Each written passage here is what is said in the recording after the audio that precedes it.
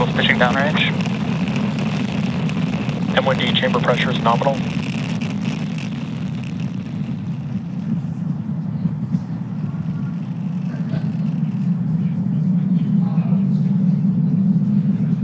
As you can see on your screen and heard by the cheers of folks with me here at Mission Control, Falcon 9 has successfully lifted off from Space Launch Complex 40, carrying our 53 Starlink satellites. Although at liftoff, gravity is pulling straight down on the rocket, as we ascend, we actually tilt the engines. The technical term for that is gimbaling for all my rocket nerds out there. And that actually turns the rocket horizontally. Falcon is supersonic.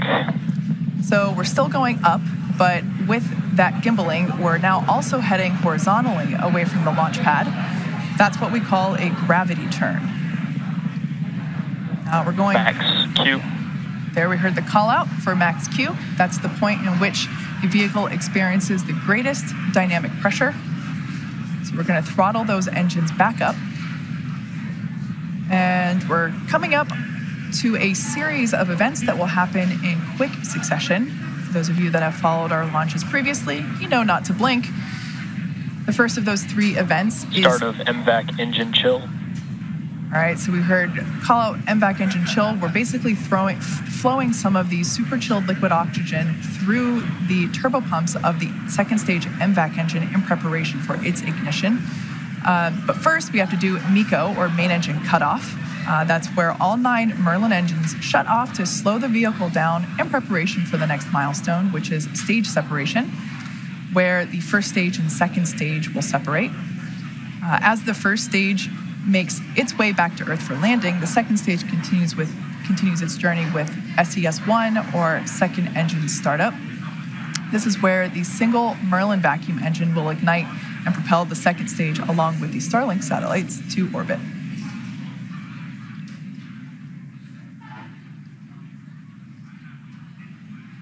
A view there inside our inner stage. Main engine cutoff. Stage separation confirmed.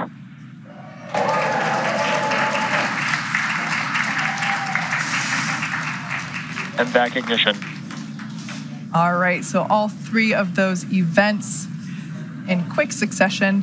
Fairing separation confirmed.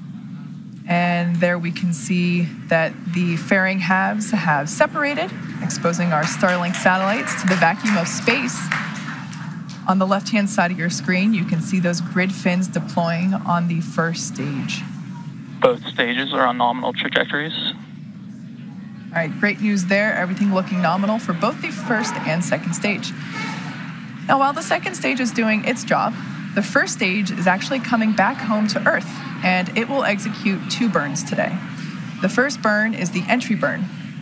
We will ignite 3 of its engines, 3 of the 9 Merlin engines at the bottom of the first stage to help slow the stage down. The second burn is the landing burn, and that's where we ignite 1 engine, just the center engine, that will bring the vehicle speed down rapidly in order to land on our drone ship. Just read the instructions. That drone ship is about the size of a football field. Everything continues to look nominal. Acquisition of signal Bermuda. For both first and second stage.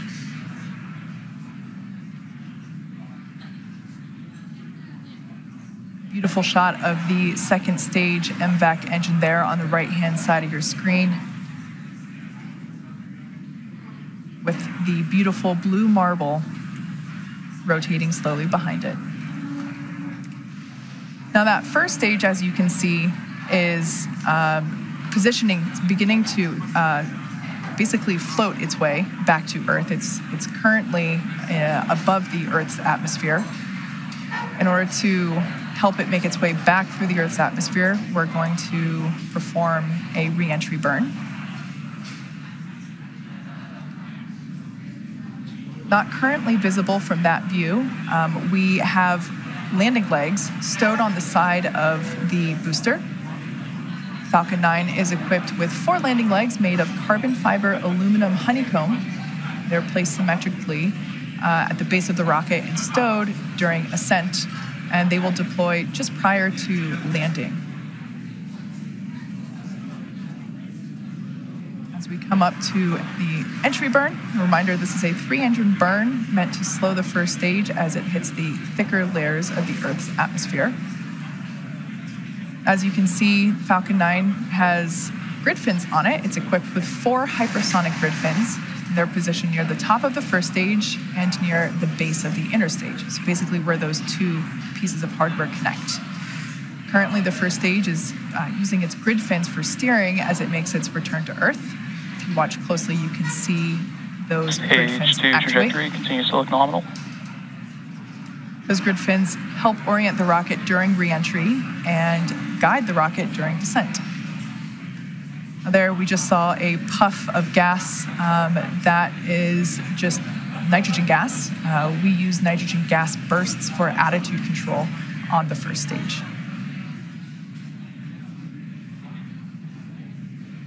Stage 1 entry burn startup. So we can see the first stage has Stage 1 FTS is saved. begun its entry burn. We have reignited 3 of the 9 Merlin engines to help slow the booster down as it re-enters the thick part of the Earth's atmosphere. This burn will last about 20 seconds. Everything continues to look nominal for second stage. We can see that that entry burn has concluded Stage 1 for entry first burn stage. shut down. Again, that white gas that you see coming from the booster are the nitrogen gas bursts that we use for attitude control. As I previously mentioned, you were able to see the soot markings on this booster left over from its previous flights, its previous 11 flights. This is the 12th flight for this booster. Stage 1 trajectory nominal. The rocket-grade kerosene, or RP1, that we use as fuel for Falcon 9 is carbon-based. So when the fuel burns, it generates soot. Because the reentry occurs with engines first, the booster actually flies through its own plume, which deposits that soot onto the side of the rocket. So be sure to check out the feed from the onboard camera during landing. You may be able to see that soot sticking to the lens. When we light the center engine for the landing burn, we gimbal that engine also to help guide the stage in addition to the grid fins. So there we can see that booster making a re-entry through the clouds now. Everything continues to look nominal with second stage there. Landing burn. Stage 2 terminal guidance. All right, we heard the call out and you can see there on screen the landing burn has begun. Watch closely, we should be able to see the drone ship come into view. This drone ship is about the size of a football field. Stage 1 landing leg deploy.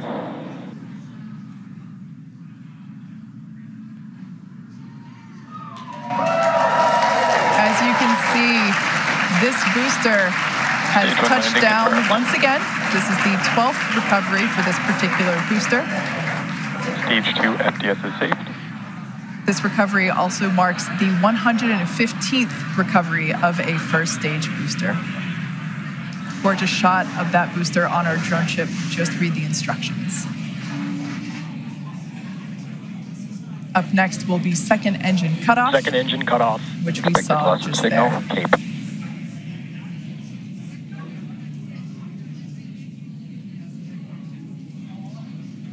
At this point in time, we are waiting to hear confirmation of good orbit for our second stage now that the second engine, that nominal parking orbit.